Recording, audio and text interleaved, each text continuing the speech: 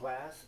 In this video, we're going to continue graphing this rational function that we've been working on other videos. In this particular video we're going to look for the x-intercept component of this rational function. Now, what is the x-intercept? Well, the x-intercept is nothing more than a point where your graph crosses the x-axis.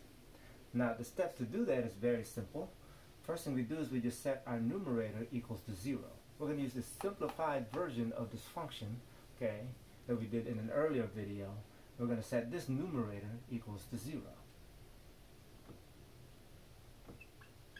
Now that we've done that, we simply solve for x. Subtract 4 from both sides.